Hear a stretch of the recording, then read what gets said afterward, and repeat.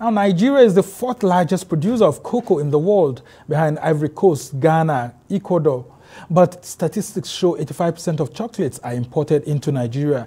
In a bid to benefit from this multi-billion-dollar industry, my next guest is Uzo Igweike, who is the founder and CEO of a Nigerian chocolate company, crafted in the capital, Abuja, and sourced around the country, including in Osun, Ondo, and Cross River states. Loom Craft chocolate is a testament to the entrepreneurial drive of Nigerian citizens. But in a country such as Nigeria, how lucrative are small-scale and homegrown businesses like this? And how can Nigerian companies get a bigger share in this billion-dollar industry?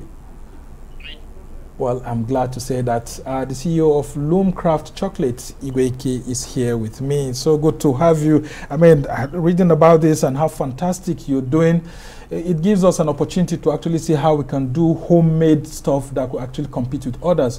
What's that unique selling point of your company that's making the chocolate industry look different?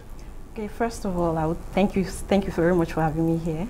And the most important unique selling point is that we are local, we are sustainable, and we are innovative. So we are focused on using Nigerian grown cocoa and other Nigerian grown produce as well in making chocolate. So we're changing the narrative of exporting raw materials, and we're focusing on exporting finished goods that value has been added to.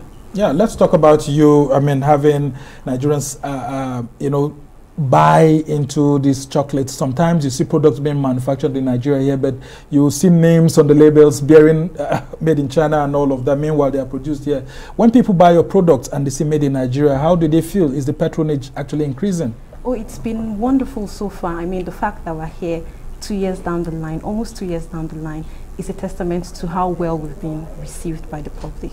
So our products are out there in stores, and we actually get feedback in terms of mail, text messages saying this is wonderful. They can't believe that this is actually produced in Nigeria. So that keeps us going, and through the challenges we work strong because of the feedback we get from our consumers. Yeah, I mean, and having read so much about what you do, I heard that you have several flavors, including strawberry flavors, kuli flavor, and all of that. I mean, tell us a little more about that.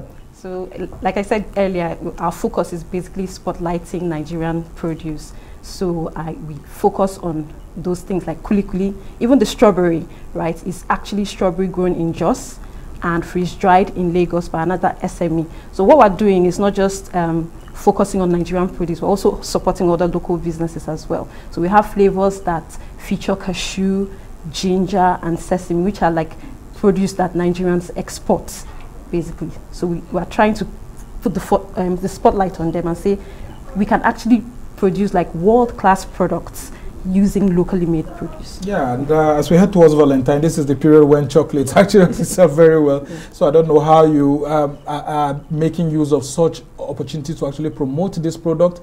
And how about exporting it outside Nigeria? Have you tried ECOWAS for a start? To actually sell your products beyond our borders? Okay, so for Valentine's, we partner with gifting companies and people that actually promote and sell curated gifts. So you see our bars featured in a lot of boxes, gift boxes that are sold during Valentine's. For exports, we've received tremendous amount of support from the NEPC.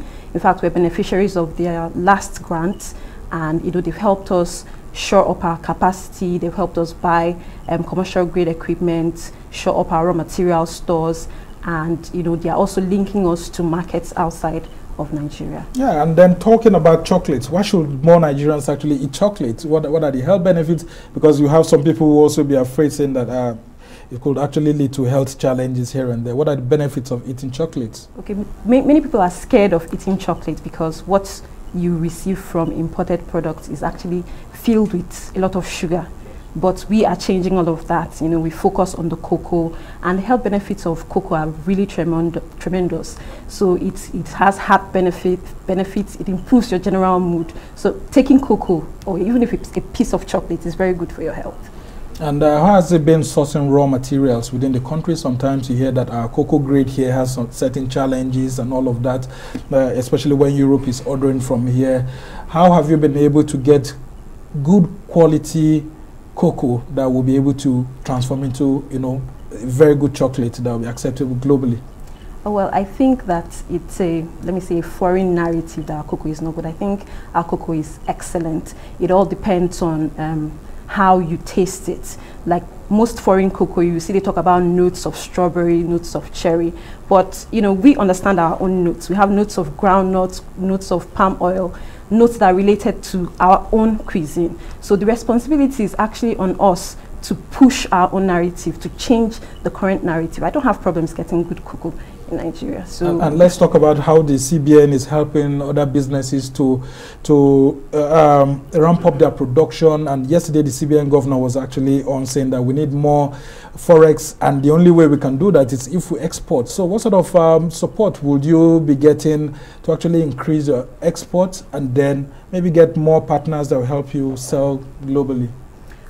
Like most small businesses, we need a lot of support, especially in terms of funding, but not just funding, right? We need support in terms of policies that promote Nigerian-made produce, support that link us to markets outside, because if we reverse the trend of importing foreign-made chocolate, that enough is a win. That in itself is a win.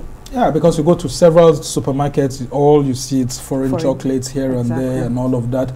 Have you approached the Nigeria Export Promotion Council to actually see how you could benefit from some of their programs? Yes, I've actually benefited from some of their programs. I've benefited from a grant from them, from trainings and even non-mandatory certifications that certify you on food safety.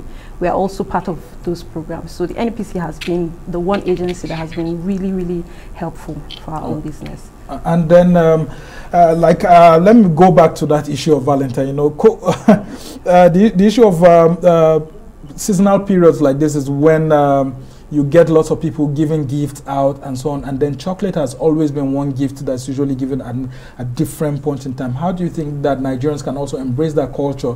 You know, putting just those bars of chocolates inside a gift box and give to others, so that, I mean, companies like yours will profit more. Well, I think the support has been wonderful for us, because at the moment we are actually trying to increase our capacity. The seasons don't matter to us, because right now we sell everything that we produce. So we feel like we've not even scratched the surface in terms of covering the markets in Nigeria. So we don't have a problem. Nigerians love chocolate. I mean, according to Euromonitor, last year we consumed about $31.1 million worth of chocolate. So we eat a lot of chocolate in Interesting. And so what's the idea behind it? What inspired you to go into chocolate? Did you do lots of research to find out that there isn't so much of Nigerian chocolate and that's why you had to get into it? Or it's more profitable, or there's just something that's there that the rest of us are not seeing? Okay, well, it all started with a need. You know, I was working as a tech consultant, but I was baking on the side, and like with all Nigerians, we always have some side business we're doing. Mine was baking, and I found out that it was difficult to get really good quality chocolate. But it didn't make sense to me because, you know, we grow cocoa in Nigeria, the fourth largest producers of cocoa. So I just typed in on Google how to make chocolate at home. Yes, through a lot of articles, and I studied and read and researched, and I was lucky that at that point when I was in that research, the Tony Elumelu Foundation was also requesting for applications from entrepreneurs. So I pitched the idea, and the rest is history. Oh, interesting. So you're actually one of the beneficiaries. Yes, yes. Okay, that's very good. Then let's talk about cocoa itself. I mean, lots of communities in the South grow it, but we've been seeing a lot of challenges with actually growing because of the need to have several varieties. Do you think that the agricultural ministry and all of that need to do more so that we can get better grade of cocoa? What do farmers within that value chain need to do more, or how should they be supported to provide the best cocoa for you? I think, first of all, that our problem is not necessarily in growing more cocoa. Where we should be focused on is processing the ones that we're already growing. But in terms of, you know, how we can benefit the farmers, it's mostly training, because there are processes that they actually carry out that help determine the flavor of the final chocolate product. So those processes, including fermentation and drying, they need training there. Those are the things that, you know, would affect the flavor, and if they are not done properly, then you won't get good chocolate. So that's the main place, training farmers on how to ferment properly and how to dry, so that they get the best value from the cocoa that they are already growing. All right, Uzo Igweike, we must thank you so much. You're the founder and CEO of Loom Craft Chocolate, and for you to be here, I mean, living your tech industry, it means it's very lucrative. We can only wish you the best in this industry, and that's how it's been for this edition of the Arise interview. Do join us again tomorrow from me and the entire team here in Abuja. Goodbye, and thank you for watching. I'm Sumner Sambo.